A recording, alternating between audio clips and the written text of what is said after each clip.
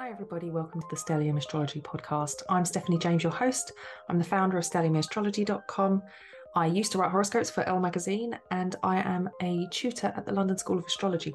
And today I'm recording a podcast episode for you. I've had a few Mercury retrograde issues today, loads of Mercury retrograde issues. I was waiting. I was like, when's it going to start? When's he going to start messing with me? And he finally did. Anyway, so this is another video episode, which is also audio. This one may be, it depends on your preferred format. This will be going out on YouTube as well as to all the podcasting platforms. But I will be looking at a chart. So I will do my absolute best to make it translate to audio as well as visual. Before we get started, you'll notice I'm wearing my jumper. It's a bit chillier now. It's definitely I can feel the shift in the seasons in the UK, and I've just had soup for lunch because I always know when it's starting to get chilly because the jumpers start coming out and all the dresses get pushed to the back of the wardrobe, and I suddenly start craving for soup. And I just made myself a delicious parsnip, roast potato and quinoa soup that I make a big batch of, and then I can just graze on it as and when the mood takes me. So just had my lunch, and I've got my tea in front of me. I've got myself an echinacea tea because I have got what I feel like is the onset of a cold, and I know I'm going to get one because my baby boy's had a cold, and it's just inevitable that I'm going to get it. So Mars is 1 degree away from my ascendant, and I can feel the energy of this. Usually Mars being like the lesser malefic usually is when he crosses the ascendant from the 12th, he usually brings with him any kind of illness from overwork or just general mingling in that kind of collective soup of the 12th house. So yeah, I've definitely with my little boy in nursery and me being, doing my thing, out and about and taking him to classes and stuff and seeing lots of people and being involved in lots of things, I've definitely exposed myself to all the ailments that are currently circulating, and I'm just on that brink. But hopefully my echinacea tea will help to stave it off for a little bit longer, because I will be presenting at the AA conference on Sunday at I think 11 o'clock in Zoom room 4. I'm going to be presenting the what's my subject? Archetypes. Let me just pull up my thing so I can read up exactly what it is that I'm talking about. I'm talking about Archetypes Reimagined for the Digital Era. I'll just read what the blurb says. So content consumption has evolved into binging seasons of our favourite shows to high-quality cinematic experiences in the comfort of our own homes. However, ancestral stories echoing through the collective unconscious never change. In this talk, Stephanie explores ancient and familiar tales in film and TV as modern mythological archetypes. So, yeah, that's what I wanted to talk about. And it's been a talk that I've been thinking about pulling together for a very long time, and it just so happens that it got chosen for the AA conference, and so I've been sitting down working on a lot of it over the past few months, and more so over the past few weeks, more intensely so.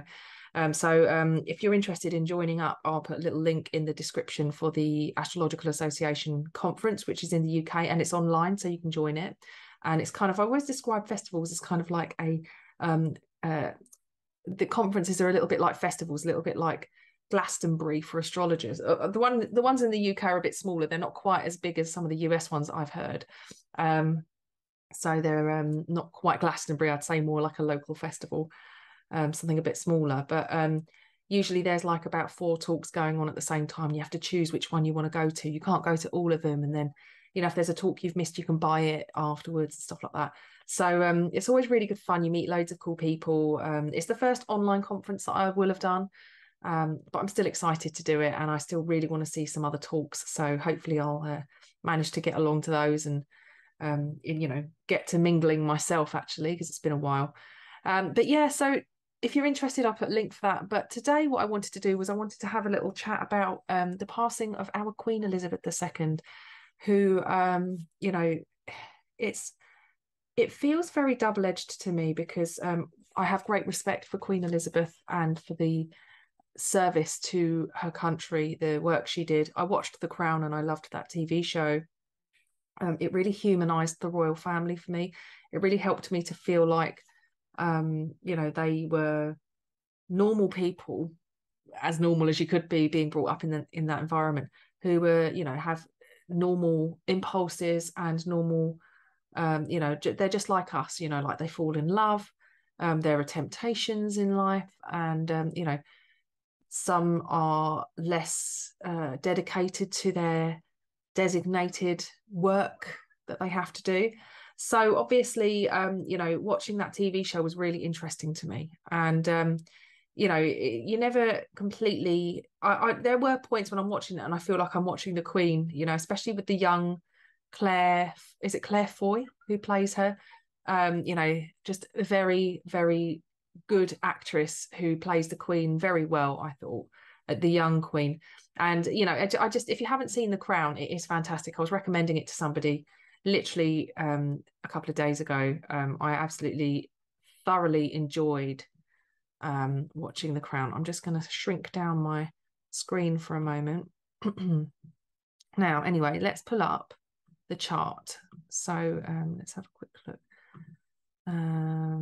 Where is she? Where is she? Share screen. There we go. So there we've got my chart up there, the astrology chart.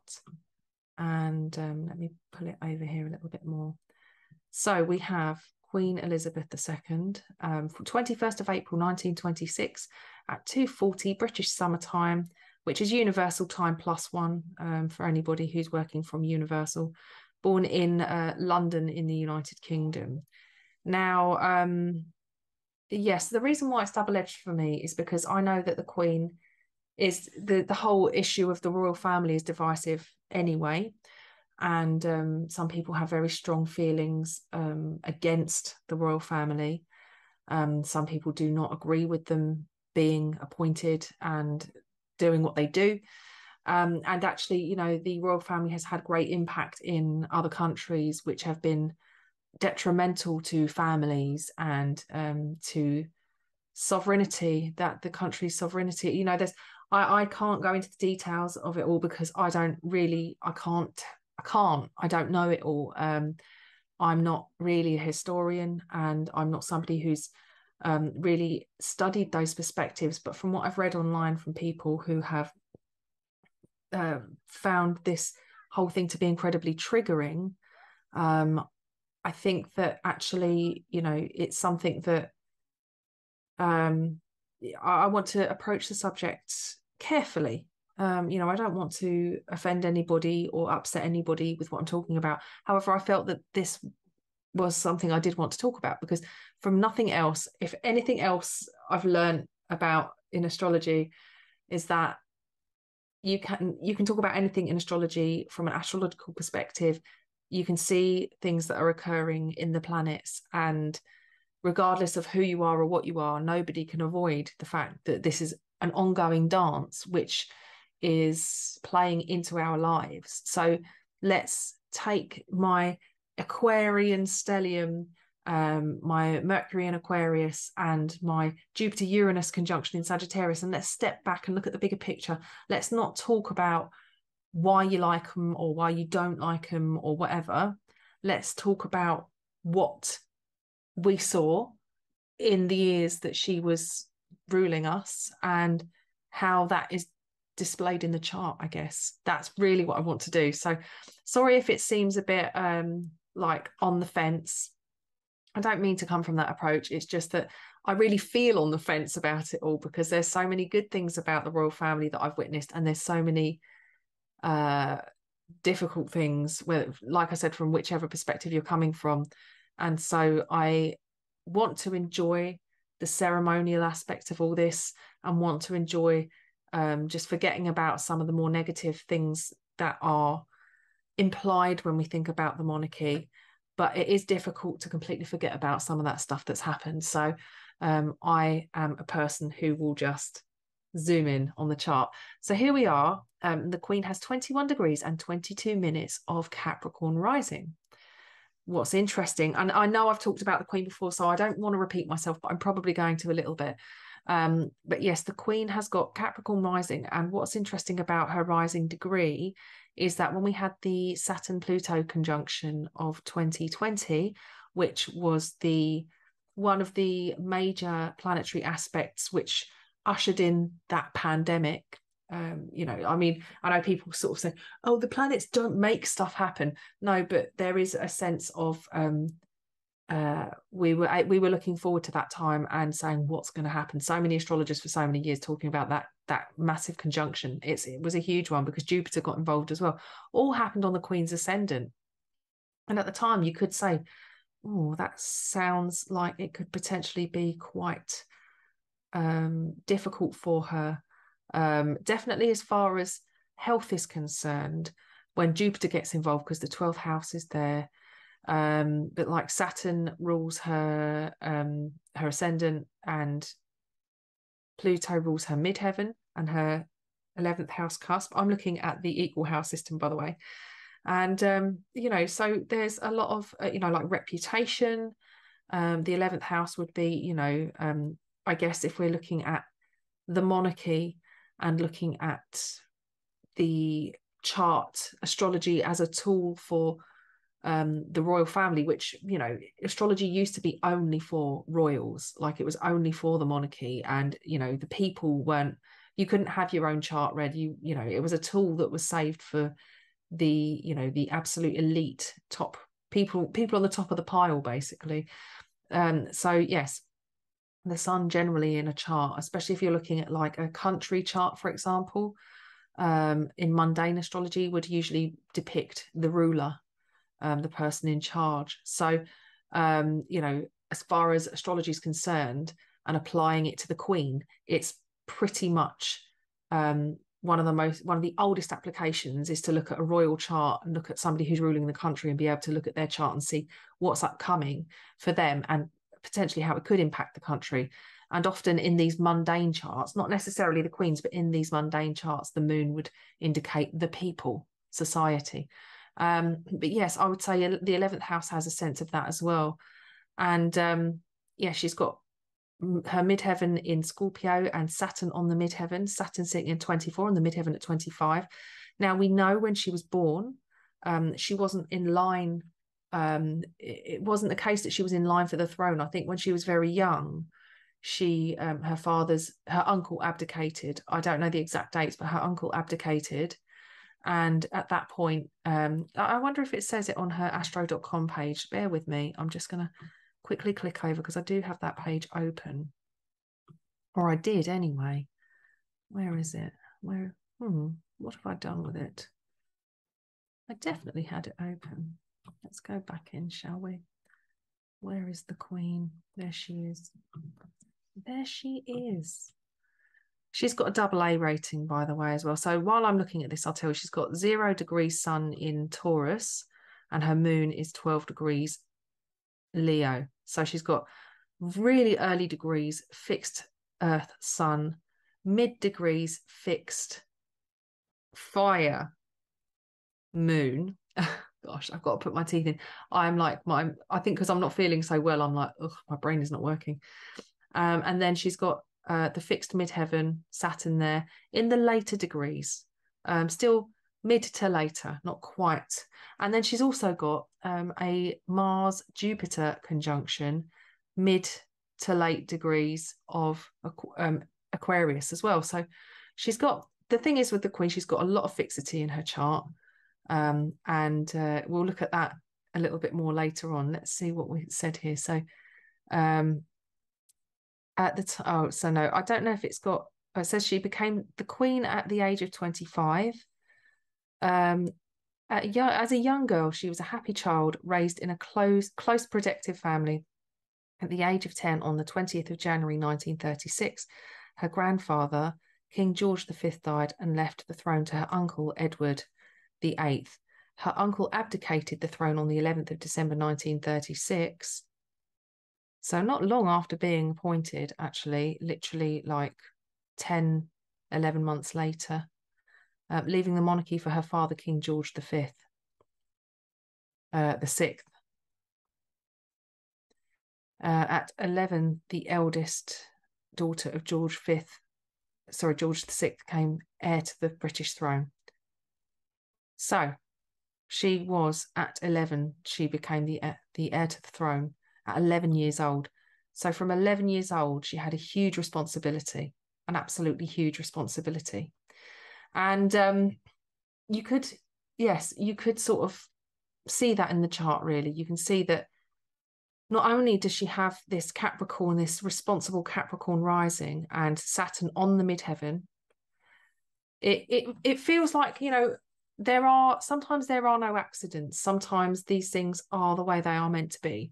I'm not saying there's no choice and there's no freedom to change your course in life, but some things are, it's like I've said before, there are some things that are just meant to be, some points on the map that you are just meant to visit, and then you have freedom of how you want to get to those places. And I definitely think with Queen Elizabeth, it was her destiny to be the Queen, because actually not only that, she's also got her nodes sitting there along the ascendant and descendant. So she has, you see with a lot of people that the nodes are prominently placed. So prominently placed is like, you know, ascendant, or the sun's there, the moon's there. You know, if somebody's born on an eclipse, for example, that's quite prominent. And perhaps if the MCIC, sorry, that was a cat toy.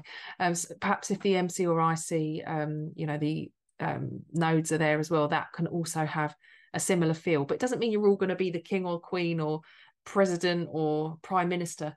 But they do seem to, that seems to be a theme with people that are destined to do what they're meant to do. There is a real sense of calling for them. So I can see that in her chart, and I think that's really interesting. But on top of that, like I've said, you know, she's got the you know, that Saturn, heavy Saturn on the midheaven like that. So she's, you know, definitely aspires to looking up to people who have that, who carry that weight with dignity. And you know, she definitely was dignified, and she definitely maintained the respect of everybody that I've spoken to. The majority of people that I've spoken to, everybody says, you know, I wasn't a great royalist, or, you know, I didn't really care about the royal family, but I really respected the Queen, you know. And a lot of people have said that. There's just a sense of, you know, she did what she had to do from 11 years old, understanding that she would one day be the queen of the country. And little did she know how soon that day would come. Even less did she know how long she would be doing that for. To have been the queen for 75 years of her life, to literally have worked 2 days up until her death.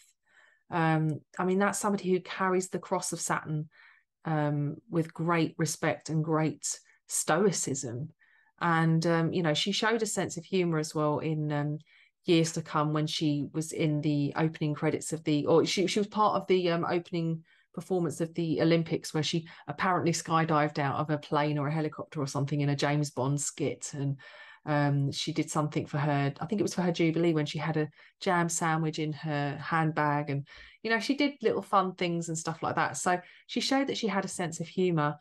And I think maybe that playfulness can come down to having her moon in Leo. You know, having the warmth of a fire moon, particularly the moon in Leo, for example. There is a warmth about it. There is a sense of people do tend to like this. Well, you know, it depends on your synastry anyway, but generally, you know, anybody that's got a bit of Leo in their chart is able to court the cameras quite well. They do find themselves naturally drawn to the spotlight, whether they actually want to be or not. And with a moon in Leo, there is an ability to perform, a natural ability to perform. It's just part of who they are and what they do. So though she didn't seem to be a great performer in many respects, and she was quite private, there is a sense of understanding that part of her role as this royal was to be a public face and to be somebody we were familiar and would recognise. I spoke to a friend of mine who is from New Zealand, and she's been in the UK for the past 4 years. And she told me that over there as well, they have the Queen's face on all of the money and stuff. I said to her, what's it like coming to the UK and then experiencing something like this? And she said, it really wasn't as much of a like shock to her, like a culture shock coming to the UK in the first place, because the notes all have the Queen's head on, and it's like a very familiar experience for her. So she never really felt that out of sorts. It almost felt like a home from home for her. But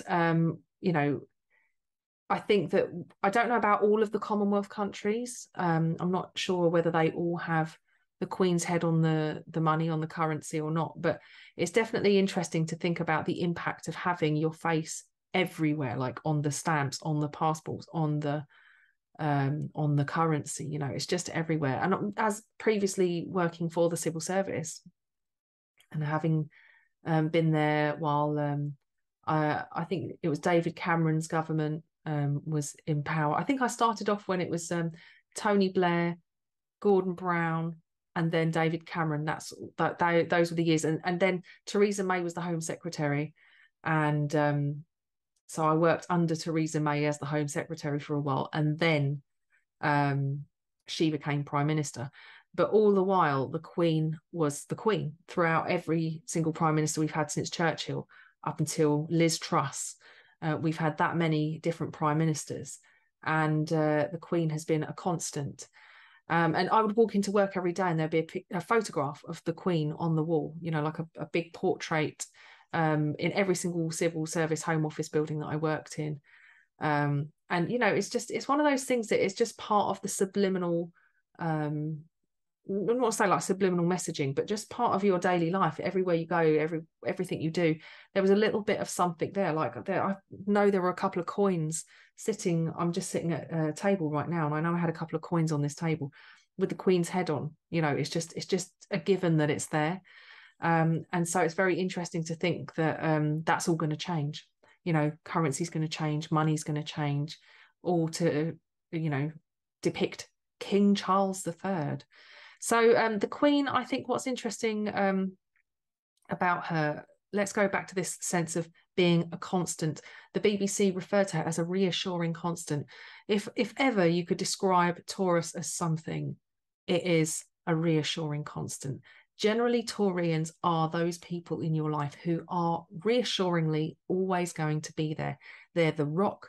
They don't seem to be swayed. There's just like that core, that central pillar of a Taurus is so strong and so unbendable that when it comes down to it, they will always be there to support you. Now, I know there are plenty of Taurians going through a Uranus transit right now. So they might say, yeah, well, actually, I had a few wobbles. That's like Uranus in Taurus can be a bit of an earthquake for some, for sure. So just interesting to sort of think about that, the BBC calling her a reassuring constant. And for me, me doing my talk on Sunday about archetypes, I absolutely looked at this, triggered a whole different thought process for me, because I started thinking about what an archetype is for us. And the Queen is 100% an archetype, which I think is why it's so hard for a lot of people, knowing that there's change in this area, because we are experiencing the replacement of an archetype that we've become so familiar and so we've trusted for so long. And there's a lot of uncertainty about how things will be under King Charles. It's just the whole shift is very interesting. Now, what is interesting is that the eclipses that happened this year, let's see if I can call up a second chart. I've got Charles there, but let's just do now, and let's swap 2 for 3 and get rid of Charles for a second. So let's see if we can go back to a date. When were the eclipses? So we had an eclipse on the 16th of May. 16th of May. So yes, you can see that. So this was on Queen Elizabeth. So I see. So the eclipse was at 25. Was it actually at 25? It must have been. Yeah, at 25. In fact, I've got my ephemeris right here. Let's have a wee butchers. So yeah, 2022, May the 16th, the eclipse was at 25:18 Scorpio. So there we go. And it was on her IC, which is, I know when I had a full moon, it was the moon was on my in my fourth house. I do remember feeling a sense of emotional exposure, and it highlighted to me some instability, some emotional instability, or reflected that back to me. But for for the sun to be down there on her IC and the moon up on the midheaven, it was bound to be an interesting year for the royal family, with the eclipses highlighting the Queen so prominently. And as we know, as I was saying, traditionally astrology was for the rich, it was for the ruling classes. And, when we would look at a chart, generally in those days, the sun was the queen or king. It would have been the king usually, but it was, in this case, it was the queen. And to see that the eclipse was highlighting her midheaven and IC, you'd have to say that there's definitely going to be a lot of home, and it's the work-life balance axis for me. I think it's like kind of the MCIC, the work-life balance, perhaps the reputation, and the the family unit, and how it affects you on a public but also personal level, for this to be happening. So as we know, eclipses come in pairs. And let's see, when was the other eclipse? Oh, see, the other eclipse, which was the partial eclipse, was at 10 Taurus, and that was the partial lunar eclipse. Is that right? The lunar eclipse. So let's have a quick look and see, or the partial solar eclipse, I should say. So, and that was at 10. So and that would have been square her moon as well. So, those eclipses were really hitting the Queen's chart, interestingly. And we also have some eclipses coming up, don't we? Because I think, is it October? Where is it? Oh no, it might be November actually. Yes, so October, November, we have an eclipse at 2 Scorpio, and we also have an eclipse at 16 Scorpio as well. So 2 Scorpio and 16 Scorpio. So that's in October. So 2 Scorpio, which will be opposite the Queen's sun, and 16 Scorpio, which again will be square her moon, interestingly. So these things are, actually looking at that eclipse as well, that was in May, which is at 25 and on her IC, is square her Mars Jupiter, and Mars is in her first house. So when somebody has Mars in the first house, it describes having a great sense of vitality, like a lot of energy, a lot of strength, a lot of get up and go, and a lot of fight in them. And so her having that in her first house by equal, with Jupiter as well, like that enhances, it's like a power up, isn't it? So, on top of having all this fixity and sort of being around for such a long time, all these fixed planets here, to have Mars in that fixed sign in the first house being blown up by Jupiter. And look at that, Saturn. So this was back in May. If we go to now, look, Saturn is on her Mars at the moment, and that is, if anything's going to deplete your energy, I mean, there's a couple in the chart, I would say. Saturn will very much force you to put the brakes on, in a Mars sense, and Neptune also is depleting as well when it comes to Mars. It's a total, it will wash you out. I'm trying to think of the names now, things like chronic fatigue, what they called autoimmune. Sometimes they present like that when you've got like Neptune to Mars. The Queen obviously is having Saturn to her Mars. So, that also, like I said, quite a depleting transit, and quite challenging. So, the eclipses are something that tends to, impact in a large way, particularly if it's picking up on some of your personal planets or your luminaries, you know, it's definitely a big time, usually of change, whether you're ready for it or not. And that's why they got such a bad reputation. Sometimes health can be implied. So, you know, not always, but, you know, it's always something that, I don't know, as far as I'm concerned, so far it keeps us guessing, generally. So I thought it'd be interesting to look at that. Also interesting, just to look at this T-square that the Queen has, which is her Mars Jupiter conjunction straddling the first and second house there, and then opposite Neptune, and then square to her Saturn on the midheaven plus her MC as well. It's a really tight T-square as well. It's, you know, it's within 2 degrees orb, really, the whole thing, apart from Mars is 4 degrees from Saturn. But, you know, with that conjunction with Jupiter, it really is a very tight T-square. And it's going from her first and second to the 8th as well, and then square to the 11th. Now, I think what's interesting about this is, I think this kind of describes her being the Queen who brought us from you know, an age of relative secrecy with what happens as far as ceremonies and traditions are concerned, to being thrust into the public eye. I think this is where you can see her having to battle with maintaining an element of privacy, you know, and upholding some of the mysteries that are surrounding some of the ceremonies that they would have you know, preserved throughout the many years of royal tradition. So you can see that in the 8th house, you know, Neptune in the 8th. I think that can be the invasiveness of paparazzi and television, and, you know, having something like the BBC where you can kind of control the release of information, or at least have some say in how things are. You know, the BBC are pretty much like the Queen's broadcasters, aren't they? They're the approved broadcasters for the country. So they kind of carry the message that, you know, is approved by our royal family to an extent, you know.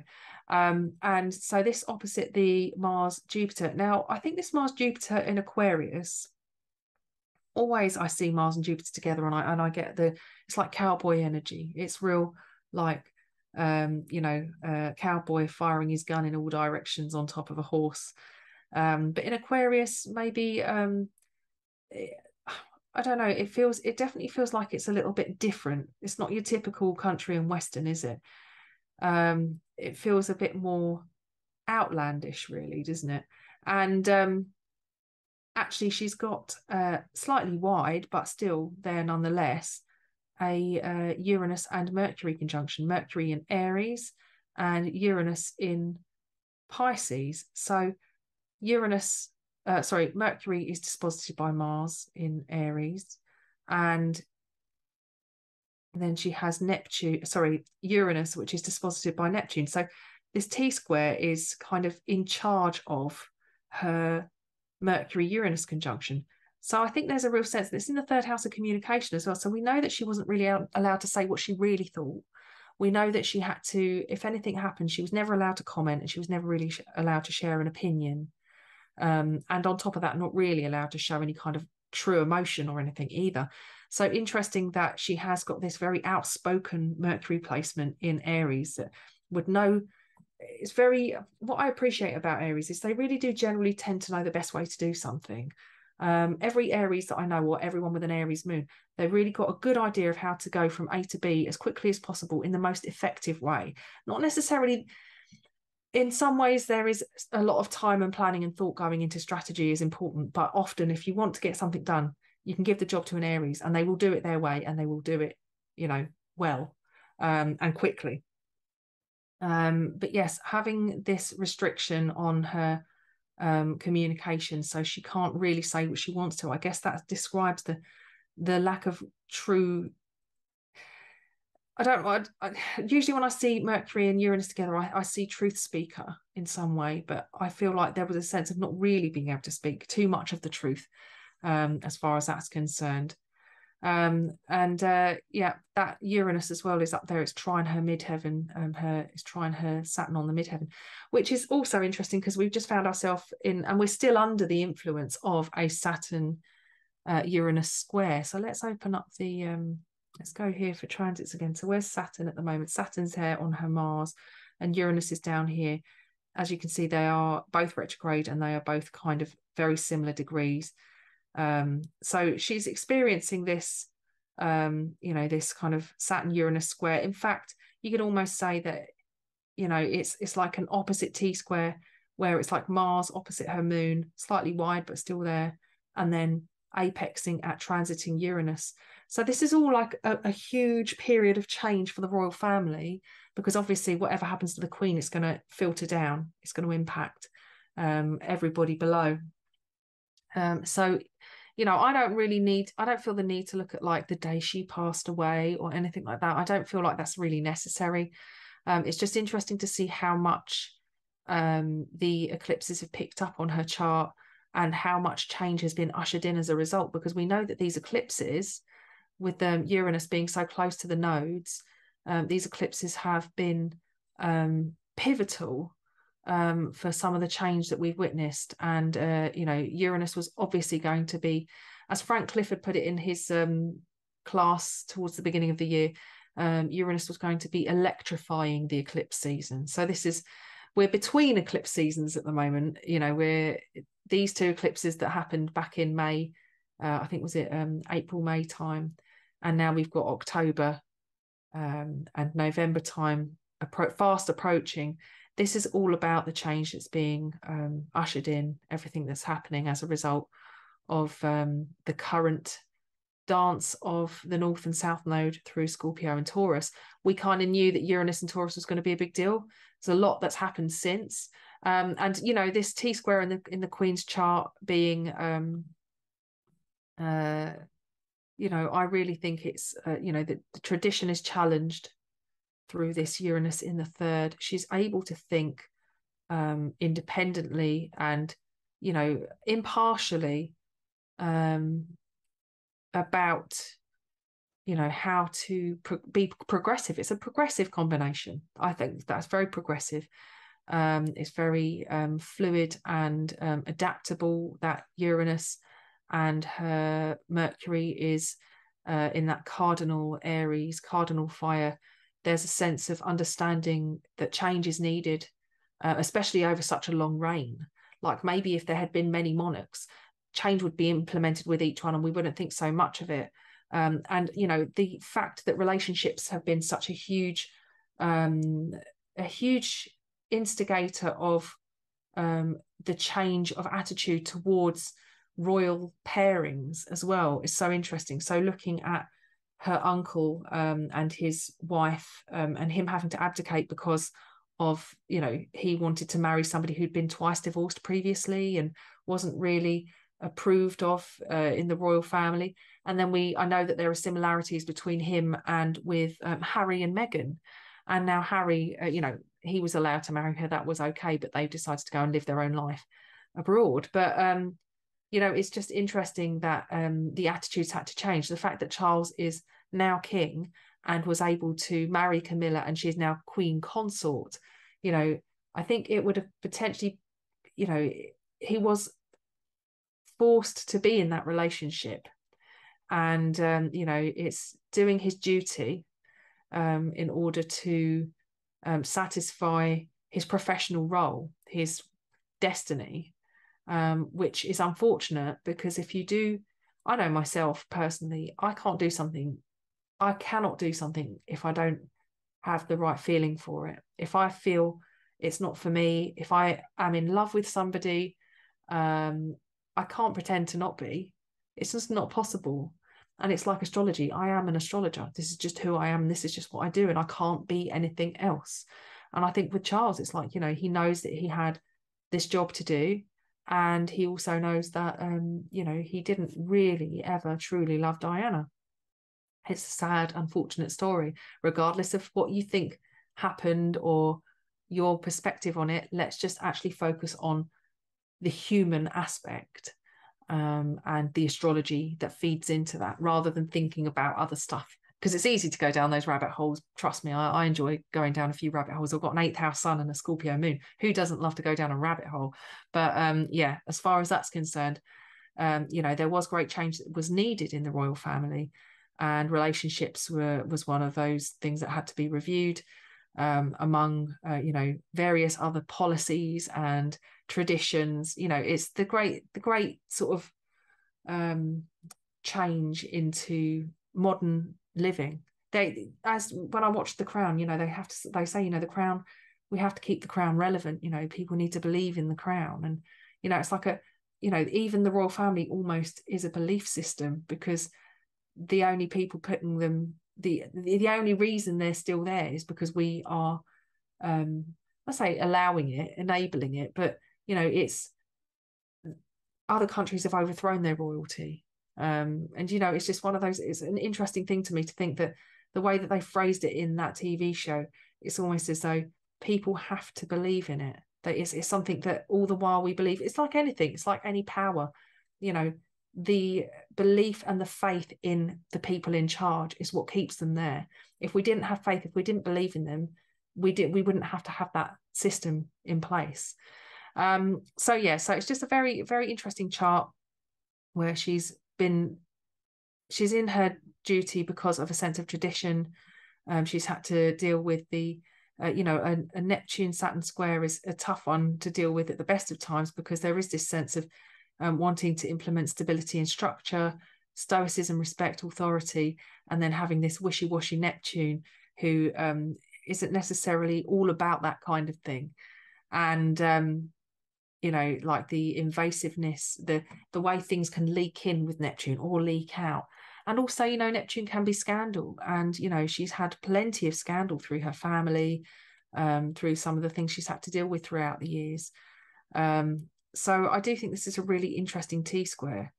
And just her, you know, her ongoing ability to shift and to provide a stable and familiar and, you know, a position that we can respect regardless of our stance on the you know, the things that the monarch have done, the monarchy has done. It's something that we have to admit that, like, 75 years in your job, it's a long time for anybody to be in a job, to be doing what they do. So really, really interesting chart. And that 7th house moon might also be an indicator of, you know, the prominent role of relationships, as well as how much she was serving others in her duty. And that Saturn-Pluto conjunction with the Jupiter sitting there on her chart, on her ascendant, was potentially indicative of, you know, the great impact of the past few years, and how that would, how she would conduct herself through those challenges as well. So very interesting. And yes, you did see, right, I did have Charles's chart as well. So let's have a quick swap 2 for 3. I might actually put Charles. Let's just have a quick look at just him and his mum quick. So his sun is at 22 Scorpio, which happens to sit right up there with her Saturn. And you know what's interesting about the Queen and Charles is they both got Sun Chiron conjunctions. It looks like so hers is at 28 Aries and his is at 28 Scorpio. And you know, Aries and Scorpio are both Mars ruled signs. You know, Aries is the active, and Scorpio is the passive rulership of Mars as well, the passive energy. So interesting that it's both, you know, Mars ruled. He's also got a very wide, it's so wide, but you know, a very wide Mars Jupiter there. That is, you know, it's almost 10 degrees of orb, or 9 degrees of orb separate. However, with Jupiter involved, you can be a bit more generous with the orb. So yes, he's got a Mars Jupiter conjunction as well. Yeah, it's very interesting, isn't it, when you look at these charts and you can see, look, he's got his Venus and Neptune there, and in Libra. And I do believe that Princess Diana had, I don't know if it was like Sun trine Neptune, and there was a strong Venus in her chart. I can't remember where it was off the top of my head, but yeah, the very public and the very publicized aspect of his relationships, his personal relationships. So yeah, interesting stuff. And yes, he obviously was picked up on the eclipses as well. I'd imagine potentially that around the time of these eclipses is maybe when her health had begun to decline in a more obvious way. You know, and we know she couldn't go on forever. In fact, she was born a year after my grandmother and passed away a year after my grandmother. So, you know, maybe that's why there's a sense of like great respect for her as well, because one of the things I've said to a few of my friends is it's almost like she has been everyone's grandmother and she's gone now. And so some of us didn't get an opportunity to say goodbye to our grandparents during the pandemic and stuff like that. I know it was difficult for me to be able to say goodbye to my grandmother. You know, just, you know, I was pregnant at the time as well. It was very difficult to go and visit and stuff. It was just practically impossible, actually. So in some senses, this extended grief period that we've had in the United Kingdom has allowed me to grieve more for that loss than I ever did at the time. Not in a horrible way. I don't mean it in a horrible way. It's just, you know, sometimes we aren't able to do the grieving we need to. And this period has been grief on a level for people to be able to allow themselves to grieve for all sorts of things, not just for the Queen. But the public grief has been incredible to witness. Anyway, let's have a quick look at Charles. So Charles has got a moon in Taurus at 0. So that's on the Queen's sun, isn't it? There we go. Yeah, they've got that sun-moon conjunction. So interesting. And then, yep, it's his Scorpio stuff's in the 4th. The Leo rising. There you go. That regal royal Leo placement. His Pluto was very close to her moon as well. And his Saturn in the 1st house. There's a real sense of duty, having that in the 1st. I think I read somewhere that he is a record holder now for being the oldest person ever to become king, the oldest monarch appointment ever. How old is he now? 70. Where did I read it? Was he 75?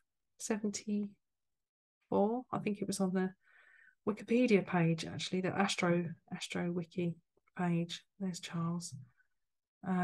73, sorry. He's the oldest person ever to assume the British throne. So that's interesting, isn't it? So yes, as you can see, the eclipses were on his sun. He's got his moon at 0 Taurus. So again, another, there is a sense of stability about Charles.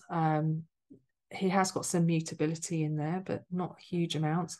But there does seem to be a sense of familiarity about him stepping into this role, and a lot of people don't agree that he should be. A lot of people don't really like the idea of Charles being king, and there's an awful lot of stuff in the royal family. Some of the scandal that I mentioned earlier was Prince Andrew and his you know, connection to underage girls, which, you know, all of us would have said there's a big question of doubt over this, but actually just recently they paid off, I think it was something like £14 million. I can't remember how many millions, to pay the girl off rather than go to court over what happened, because Ghislaine Maxwell, what was that, something that she was found guilty, and it was all because of oh, now his name's gonna, oh gosh, the guy that got, well, the guy who died in prison but they suspect was murder. I can't remember his name now, but yes, all of that connection to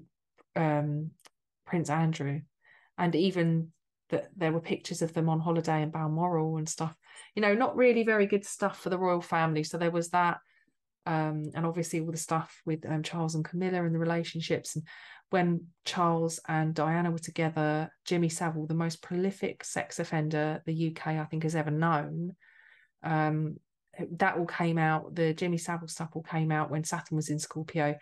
I think, I can't remember what year that was that all came out, but it was around the time Saturn was at about 28 Scorpio. Or was that like 2012 or something? And yes, it came out that we, like in the 80s and the 90s, Jimmy Savile had been a relationship counsellor for Princess Diana and Prince Charles. So very odd to appoint somebody like that as your relationship counsellor.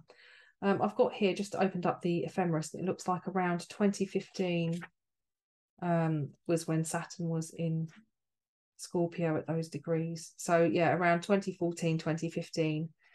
And around those times as well was the Uranus-Pluto square. So big shake-up times. So yeah, this has been a relatively long, talky one. I didn't want to look too much at Charles. Oh, look at that. He's got a Jupiter Uranus opposition in Sagittarius and Gemini there. That's an interesting opposition. Jupiter Uranus conjunctions. I've got Jupiter Uranus in Sagittarius, and that conjunction is quite cool. But to have the opposition as well, I think is quite an interesting one. And what is going to be interesting for Charles is that I was talking to Anne Whitaker about this, you'll remember, a few episodes, or was it the last episode that came out? And in April 2024 at 2150, there will be a Jupiter Uranus conjunction. So that will be on Charles's sun, very close to his sun as well in 2024. So interesting that he will be having that conjunction on his sun, which I'd imagine will tie in with this opposition that he has in his chart in the 5th to the 11th house. What it means right now, without going into deep analysis, I don't know, but it's going to sextile his moon there as well, as you can see. Oh no, that sextiles his moon. So he's got his moon sextile the Jupiter Uranus sextile and trine, that conjunction, that opposition, sorry. So that's an interesting one to look at as well. But anyway, without, like I said, going into deep analysis of Charles's chart, I just thought it'd be really interesting to just look at the Queen, look at, you know, just some of the interesting things to comment on about her chart. I know I've touched on her chart in a few episodes recently this past year, what with the Jubilee and things like that as well. So anyway, that was just a short, sharp exploration, which was probably a little bit longer than I was planning. If you would like to be entered into the draw for a Magic of Eye astrological almanac / diary, all you have to do is go to the YouTube channel and subscribe and hit the bell while you're there, and just send me a screenshot to stephanie@stelliumastrology.com. That's STEFANIE @stelliumastrology.com, and that way you can be entered into the prize draw, just in case your channel is private. You don't have to do that, but if you do have a private channel, I won't know that you've subscribed, and then I can't pull your name out of a hat because I can't put your name on a piece of paper to put it into the hat. So yeah, that's all you need to do to win a Magic of Eye diary. Just subscribe, hit the bell, and then screenshot and email me your entry, and that's literally it. Anything else readings related, I'm going to be launching some new services very soon. I am not always going to be available for face-to-face readings over Zoom. However, if you would like to know when these availabilities do come up, please join my mailing list. I will be letting people know via email through my mailing list when I'm going to have these availabilities. You can email me privately as well to inquire, and I can let you know. So again, that's stephanie@stelliumastrology.com. I hope that you've enjoyed today's episode. I'm hoping that I don't have any more Mercury retrograde issues, and I look forward to speaking to you guys next week. All right, take care. Bye now.